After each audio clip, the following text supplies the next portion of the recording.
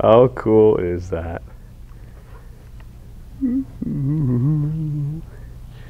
Check it out. Nice.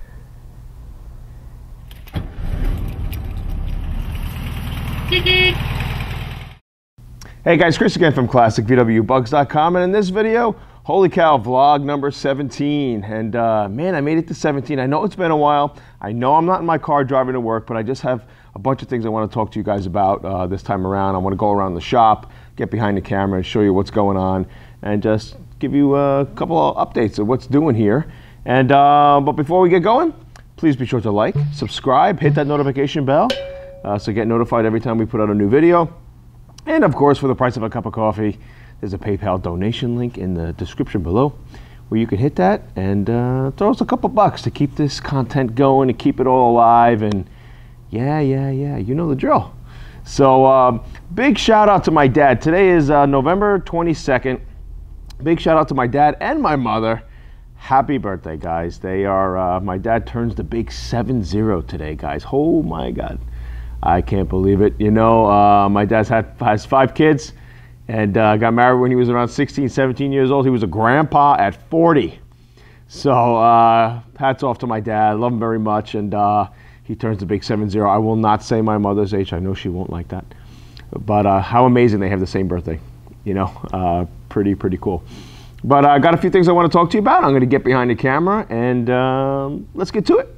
Hey guys, before we get going, remember Volks America magazine, Killer VW magazine, and if you get the latest issue, they got a nice little article on yours truly, Classic VW Bugs. I think I showed this once before, maybe about a month back, but here we are, guys. Check it out. Get this latest issue of us. Nice spread they did on us. Great magazine, great quality, and yeah, you can't beat it. They also have Volks Mania magazine, which is free, so take a look at that online, Volks America magazine.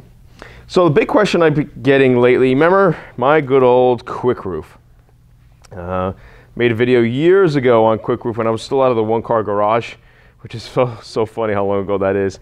And from time to time we still get questions on Quick Roof.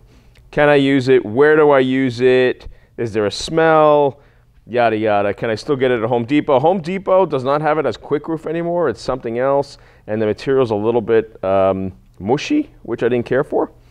But you can get this peel and seal from Lowe's, and it's the same thing as Quick Roof, and it's the same company actually.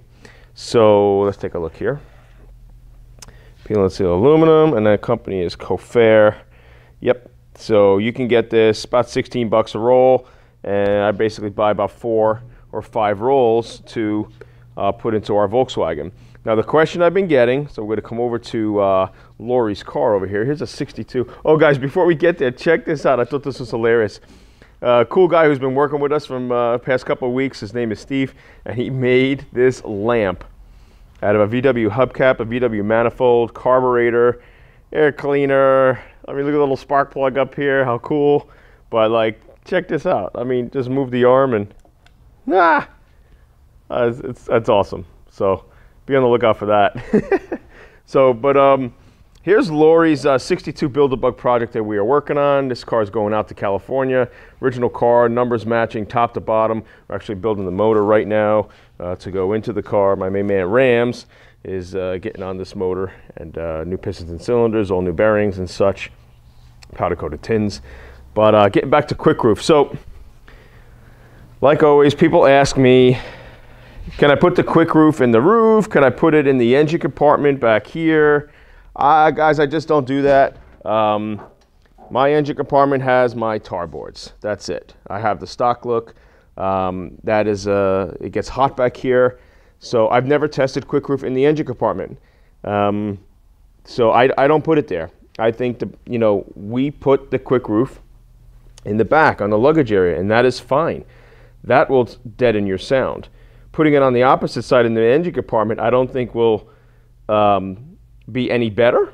So why not keep it in here where it's cool and nothing's gonna, quote unquote, say malfunction with the material.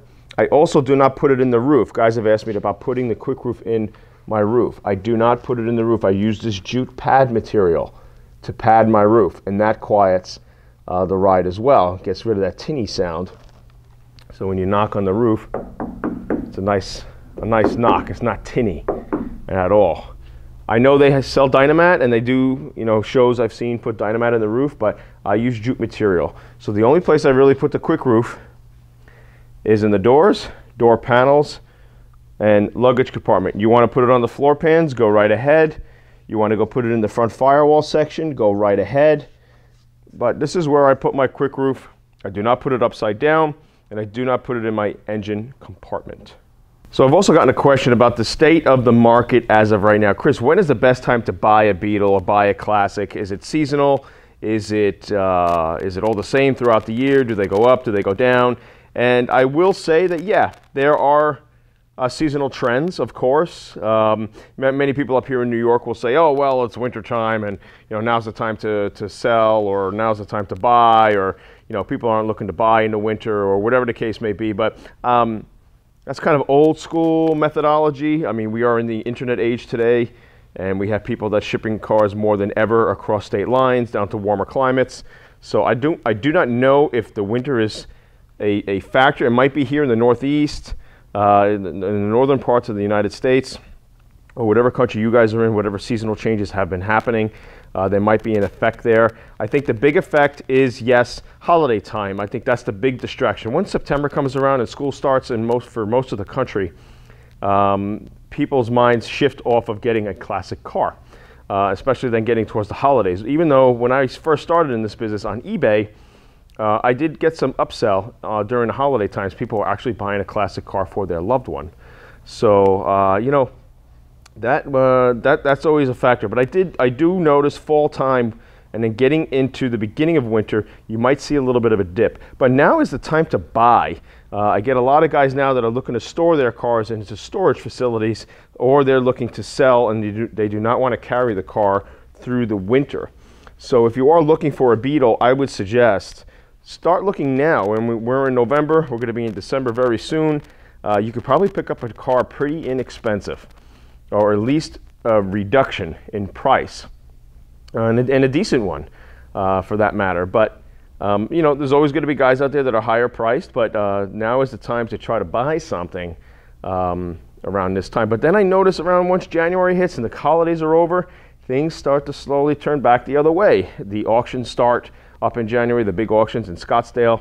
So things start to turn around. So you have this small window, I would say, from maybe mid to end of August to say December time, the end of December, holiday time, where there's a dip in pricing, where people are trying to unload before the winter comes. But then it starts to go back up again because springtime's around the corner and people are looking for something to drive in the spring. So if you are looking for a Beetle or looking for a classic car, maybe now is the time to buy. I know might sound kind of daunting because you got to buy gifts for your loved one for the holidays, but it might be the time to buy a vehicle. And so the last thing I want to talk about is media blasting. We had this question again, and I've been, this past month, we media blasted 3 Beetles. So we've done a lot of blasting going on, and we've had a lot of projects come in and out that are coming back from paint and then going out to blast, and then they got to be, of course, sealed once they're blasted. And there's one car in particular we're doing for a client that I'll show some pictures up on the screen here. And once we blasted this car, from the get-go, the car looked like it had a prior restoration, and it looked like it was a pretty solid straight car. And then once we media blasted it, oh my God, did that open up the doors to Pandora's box. And if you look at the pictures here and look at the videos that I'm showing you, you see that this car was patched all over the place, most likely a backyard job at one point. And that's scary, to see that sort of thing. And then you got to start thinking to yourself, okay, I bought this car, I thought it was real solid, now I media blasted it. Now what do? Do you go ahead with it and go ahead with the restoration, knowing now that it's going to cost way, way more? Or do you sell that car, cut your losses, get whatever you can for it, take that money and throw it into a newer car, or not a newer car, a newer buy, maybe something around the similar year that you want, and then you just got to kind of bite your lip and cut your losses, so to speak. Because if you go along with that existing restoration, it probably cost you far more than it would be to say sell that, get whatever you can for it, and then finding a project that is, of course, more solid. You would hope maybe it has good bones to it. Maybe came from a dry climate and is not all full of Bondo. A lot of times you find these things and it's unforeseen. You don't know what it's going to be until you actually media blast. That's why we do that sort of thing here in shop here at Classic VW Bugs. We have to be transparent with our clients and show what's lying underneath. Because many times you just don't know. It might look great from the outside, so be on the lookout for that. I have plenty of videos on what to look out for before buying a bug, but until you really start poking around and media blast your vehicle, you really won't know until the end when it's all blasted and you see, oh my God, what did I get into? But don't feel bad, because you're not the only one. There's so many people that I get across the globe that have come across this scenario where they thought they had a gem, and they thought they saved a few bucks on it, and when it came time to seeing what was really lying underneath, now all of a sudden they're breaking their bank, and it's time to move on and maybe get something else.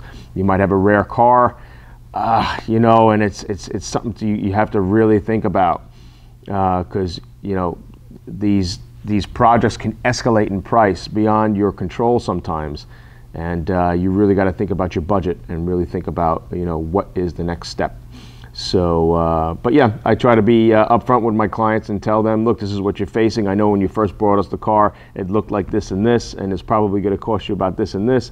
But until we blast, we just don't know. So, all right, guys, that's that vlog for today. Holy cow, vlog number 17 in the bag. And sorry I'm not in my car. I just wanted to go around the shop and show you what's going on with our projects and just talk, I guess, kind of live in a way, right? But if you have any questions, Chris at ClassicVWBugs.com. Of course, you can leave a comment in the comment section below. And be sure to like, subscribe, all that jazz, and I will see you next time. If I don't see you next week is Thanksgiving. I might take the week off, or as far as video is concerned. So I'll see you the week after, but I'll think about it. All right, take care.